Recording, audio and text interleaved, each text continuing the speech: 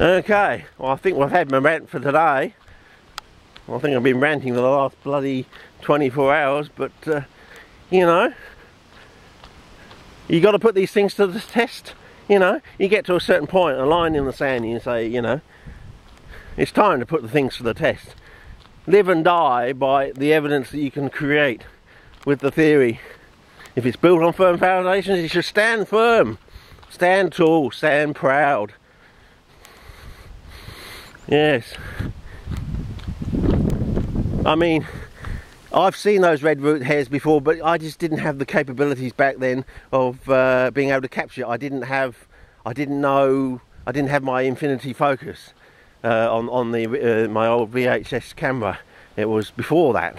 I hadn't quite, because I remember on that Shiva Diva disc, I'm talking to Donnie about having just discovered it, sort of thing, and you look at the date on that, and it's after when I saw these root hairs.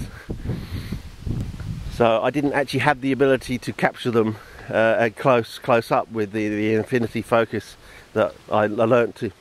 Wasn't even in the instruction book, bastards. But anyway, if I ever see those crimson red root hairs again, which I expect to see now, because you know, if everything is right, you should be able to get those crimson red root hairs. They are good enough to be on the front cover of a CPN. It's just a front cover. They're that good. I've seen them. They are that good. They are good enough on their own. Be a picture on a front cover of a CPN. And of course, then you want to show them being covered in mycorrhizae.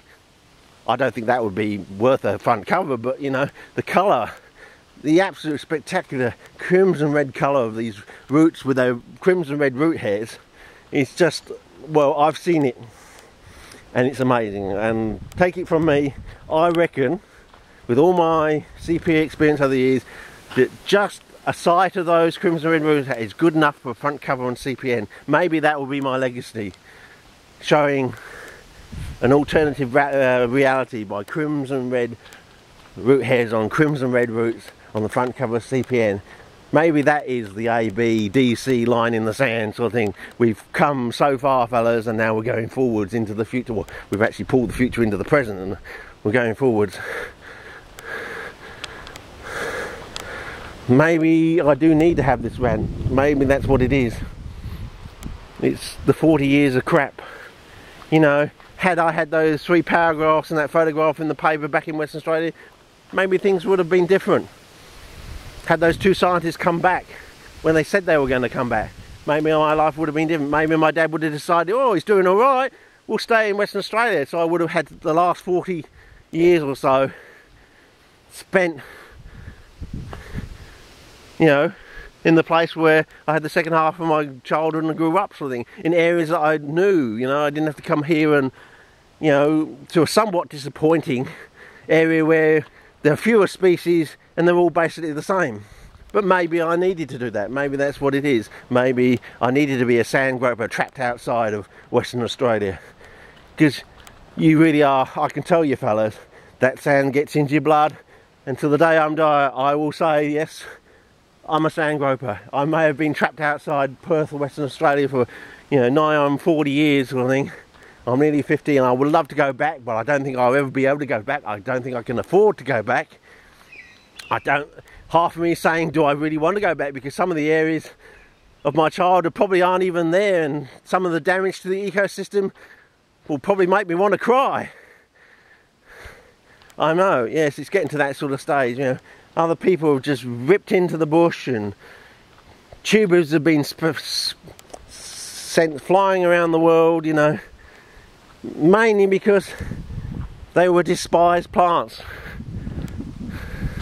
In my day, CPs were despised plants, you know. You know, you don't want to study those, you know. They're basically toys, or, you know, they're toy plants in a way, sort of thing. They're almost not real plants in a way. Well, yes, they are real plants. They're manganese nickel plants, basically, growing on gutful sand. So you have all these carpets of flowers and things, you know, coming up from seemingly gutless sand, but at the time that the plants are actually growing on the sand, it's gutful sand. So, and I think I've had a gutful And I think I'm going to end this thing and go home and watch the drum and have another donut and another one of these, I think, or a nice cup of coffee, a warm, because as I said, the chill in the air is a bit sort of coming off the Antarctic today, as it so often does during the wet here in southern Australia, with the clockwise spiral of the arms coming off of Antarctica. And there's plenty of tea tree here, so I'm sure we're going to be back looking in all this area here over the coming season. Hopefully not with so much ranting and raving, but yeah, as I said, it's like that Beach Boys song. It's been building up inside of me for oh so how long, you know.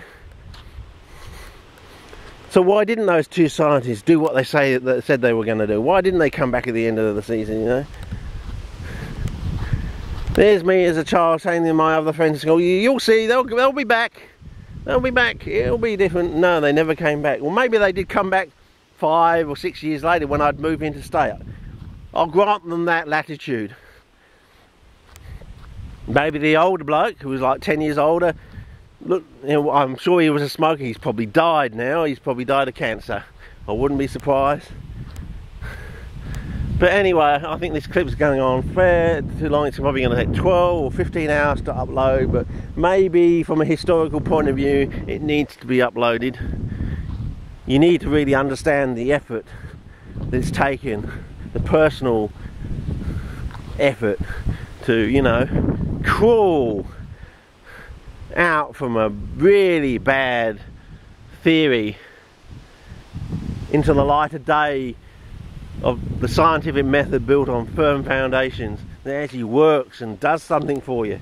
You know, you're not just wasting your time, your energy, your money, and your, you know, supplies and your plants and everything else. You know, you're not just wasting them.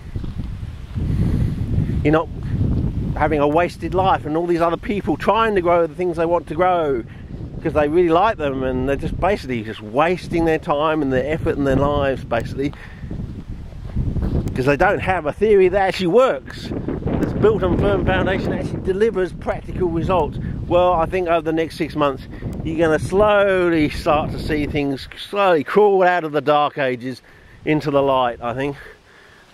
The CP dark ages, AD to BC, and whatever way you want to view that we're going, heading into the future, into the light on the hill. Isn't that what we're all struggling for? I mean, what about these people at DuPont that did all the Teflon work, you know? They're probably not even here now, but their Teflon is. Isn't that the whole point? It's a different form of wealth that they've given us. And we, the kids of today in the school, should know their names on the tip of their names should be on the tip of their tongue, I reckon. People who made nylon and Teflon and Rubik's Cube and all those things that, when you bring the future into the present, and it stays here, and it's here, not just for you or me or our generation, different continents of the world, it's here for all time. So it can affect future generations, and they can do with it whatever they wish to do. Hopefully for good, not for bad. Anyway, I think that's me. This is going to be a 20-hour upload, I reckon, but it's glad to get it off my chest. And we'll start with Capensis, and we'll build up from there, because that's the ubiquitous sundew that is the orphan child of the CP world. You know, some people respect it. It's very beautiful. It's just a little bit small. If it was twice the size, it would be on the par with Regia. Maybe it would get more respect. I like it. It's an ever-growing plant. If you're living in a Mediterranean climate, it's always growing, so it's always testable. You can always use it as a test plant. That's why I like it. There's no real dormancy period when you're living in a Mediterranean climate like Australia. People over the seas can also use it. If they're living in the Mediterranean, they can use it to test things at all times of the year. It may grow a bit more slowly in the colder times, but it's still growing, actively producing leaves, testable leaves that you can look at and record results from. Yeah, always growing roots as well. And what happened back in the 1970s? Capensis always used to have these big, fat, colourful, you know, magenta-y to red roots on them. You know, big, long roots. I haven't seen any roots like that for decades, basically. Really. So our hobby is not only a bad hobby in a way, it's gone backwards. So now I think we're going to have to go back to the 1970s in a way to go forward. I think that's what's going to happen over the next 6 months. We're going to go back to the 70s to go back to the future. Or forward to the future anyway. Anyway, plenty of stuff to look at here later on. Not quite what I was expecting, but anyway.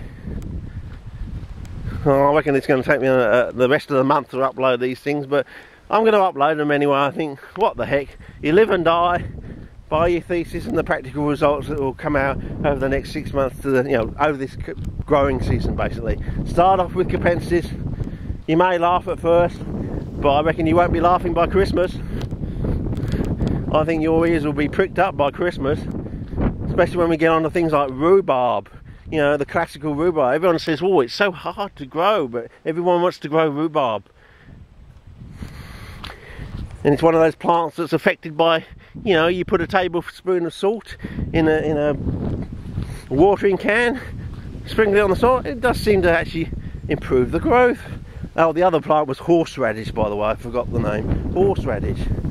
I mean, isn't it funny that people have grown rhubarb and horseradish in the past have gone on to CPs, always seem to grow really good CPs? Is there a connection there?